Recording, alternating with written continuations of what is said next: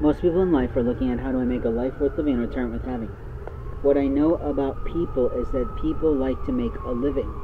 And to make a living, we have to have the opportunity not only in our community, but we also have to have the opportunity within our competition to be bold, to be beautiful, and to be different. If you're a BBB in the community, then you know what is important to you. But what other people see of you might be different, and that's something we have to be careful of. Our personal brand is our personal brand. Our professional brand is our professional brand. And openly, we've got bigwigs who are coming out of network marketing trying to talk about these things, but they don't really get what they look like to us either.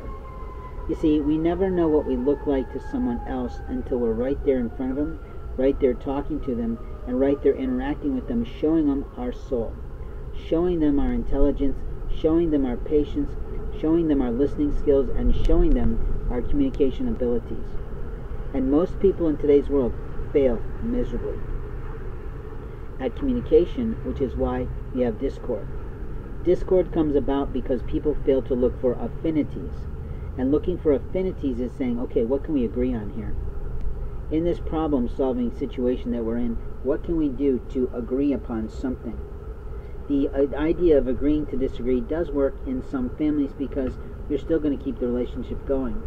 But when you've done something so abusive, so alternative, so assertive, not at all, caustic to someone's life, please don't expect them to keep them in your life.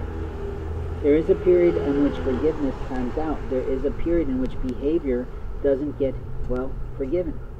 And if you think you're going to sit over in a different shop and behave yourself, that's fine. But if you think you're going to misbehave on someone's life, that's another thing entirely.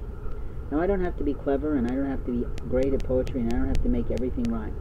But what I can tell you is if you're playing wrong in life, God's going to show you that almost every day. I can remember being blamed for a lot of things by one of my closest girlfriends who was a business partner and a business friend and really become a true, independent, intimate friend. And I just sat there and thought, what are you talking about? I've done nothing to support you. I've given up time, I've given up money, I've given up a lot of things, even time and relational time with my wife to be here for you. And openly, I'm the one doing all the work, bringing all these people in to stand in front of you. But please, do not accuse me of doing something to harm you, because I would never do that. I do, however, have the right to say no to trying to talk to someone who might not listen to me because of how he thinks of me.